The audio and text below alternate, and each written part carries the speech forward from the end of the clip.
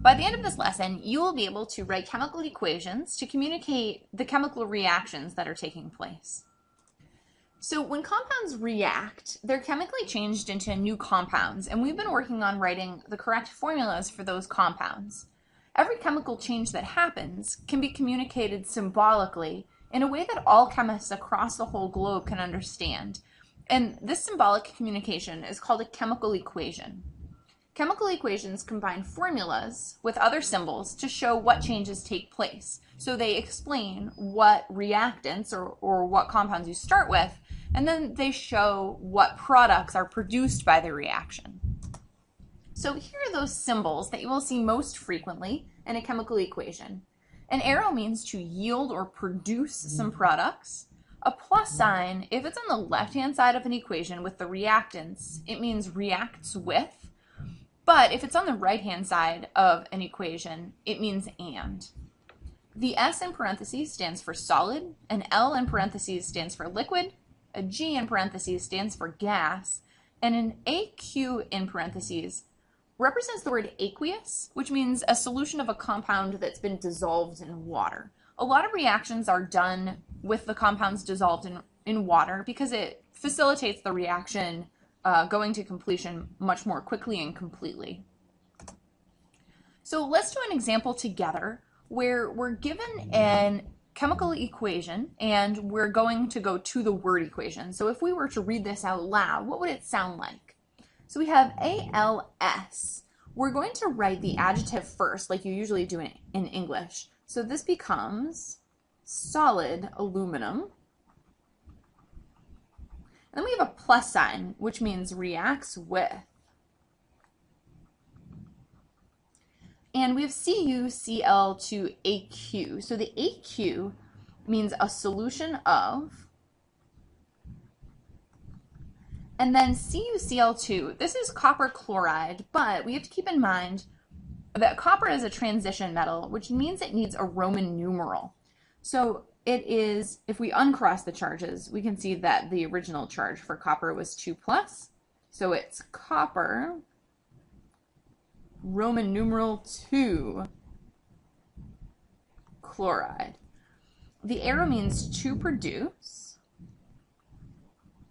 We have CuS. So the S stands for solid copper. Sometimes you might see copper metal. And the plus sign on the right-hand side just means and, because there's another compound hanging out with the solid copper.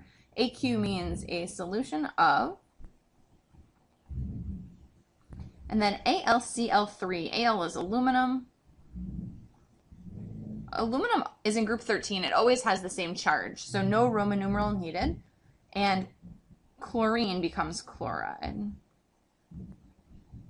So you as the chemist would say this equation out loud as solid aluminum reacts with a solution of copper 2 chloride to produce solid copper and a solution of aluminum chloride.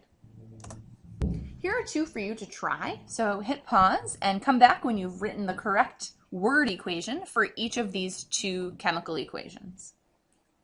All right, let's go over the answers to these together. The first one, CH4G. So CH4, you may have written carbon tetrahydride gas, which is fine. I'm going to write the more common name for this. CH4 is methane. It's a natural gas that you can burn to make a flame or heat. So I'm going to write methane gas. If you wrote carbon tetrahydride gas, that's fine. Plus, on the left-hand side, means reacts with.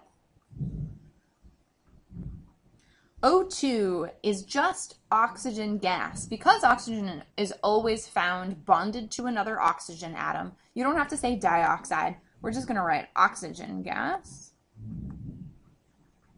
The arrow is to produce.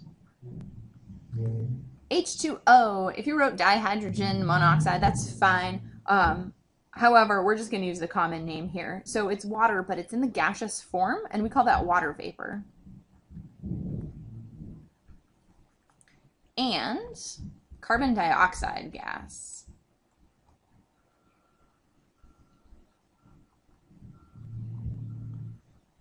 So methane gas reacts with oxygen gas. to produce water vapor and carbon dioxide gas. Next one is a little bit more complex. I see an AQ coming up, so I'm going to start with a solution of, and then BeCl2 is just beryllium chloride.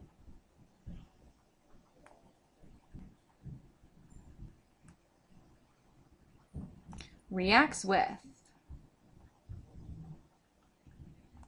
a solution of AgNO3. Ag is silver. NO3 is the polyatomic ion nitrate. To produce a solution of BeNO3 is beryllium nitrate.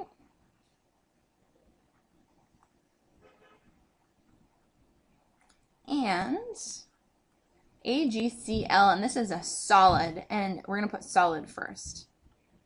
Solid silver chloride. This is an interesting chemical reaction because you start with two solutions and you end up with a solution and then a solid white powder that falls to the bottom. The first one with methane gas, the methane is actually being burned in oxygen. This is a combustion reaction, and it makes water and carbon dioxide. So let's go the other way. This is a little bit more difficult. Here's a word equation, and we're going to write a chemical equation from that word equation.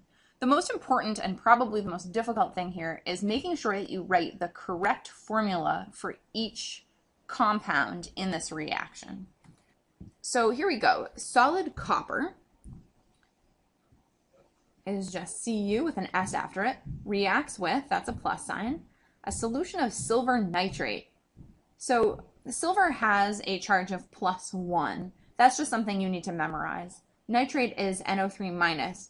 So we don't need to move any subscripts around. AgNO3 aqueous to produce solid silver and a solution of copper 2 nitrate. If you're feeling uncertain about what to do with a formula, stop and just do it separately. So we'll do this one separately. Copper 2 is 2 plus. Nitrate is NO3 minus. We're going to cross the charges and we get Cu NO3 2. So we'll just move over here and write that down. And it's a solution. So we got AQ. So CuS plus AgNO3 AQ, arrow, AgS plus CuNO3 2 AQ. So you're going to do two of these. We're just going to do them one at a time so you have plenty of room to write this down. So hit pause. When you've written down the chemical equation, hit play and check your answers. All right, solutions of sodium hydroxide. So sodium hydroxide is just NaOH with aqueous, and calcium bromide. Calcium has a charge of 2 plus. That ends up down here. And this is a little tricky. At the beginning it said solutions of, that means that both of the reactants are solutions. To produce a solution of sodium bromide, that's just NaBr, and solid calcium hydroxide. Remember that calcium has a charge of 2, so it's CaOH2. Please be sure that you have your hydroxide in parentheses, so it shows that there are 2 hydroxides, not just 2 hydrogens, and that's solid.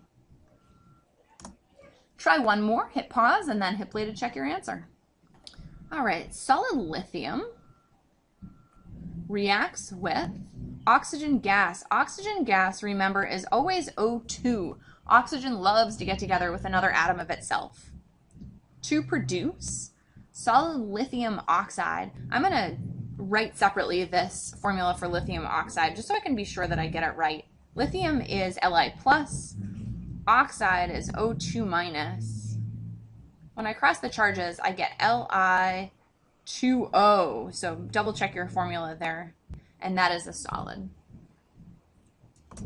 All right, so by now you should be able to go from a word equation to a chemical equation, and from a chemical equation to a word equation.